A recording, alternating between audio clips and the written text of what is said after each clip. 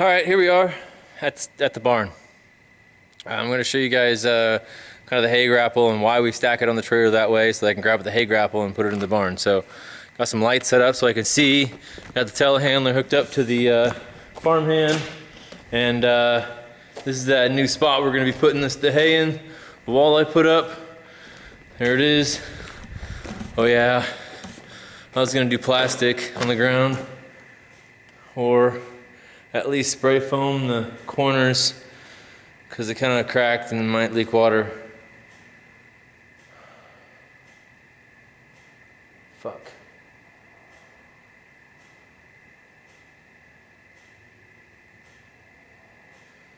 I'm just gonna go with it. It's just, I'm tired. It's too much to deal with right now. Maybe next time. We'll learn a lesson. We'll at least see how bad it is, right? If I lose all of it, then we'll know it's super priority. If I only lose a few, then it wasn't really worth worrying about. All right, so let's get started.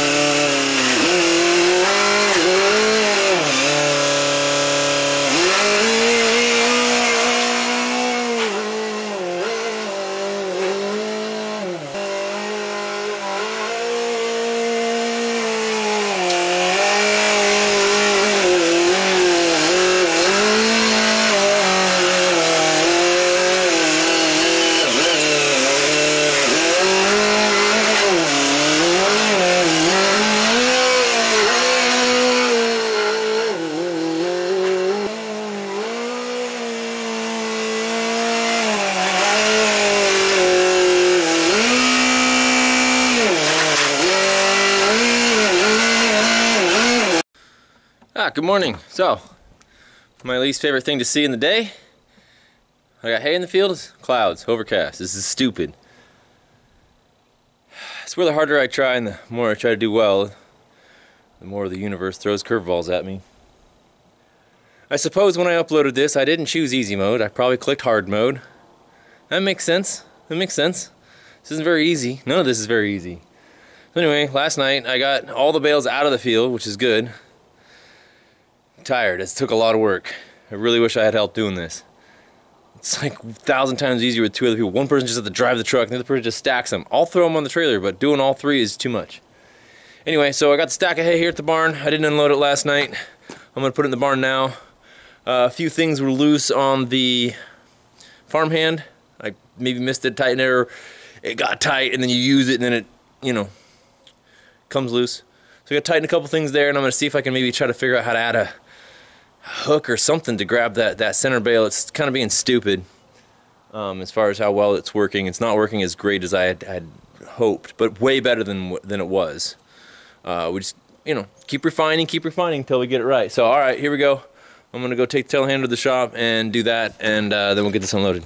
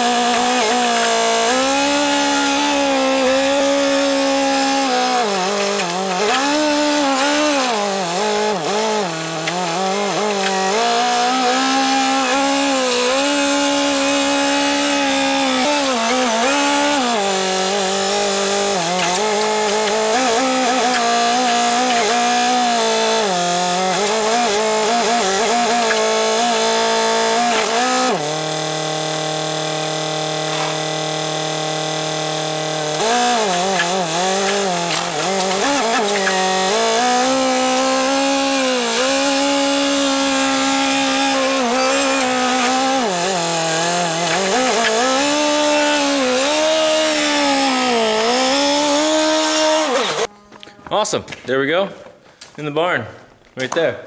Looks good. We're gonna go with that.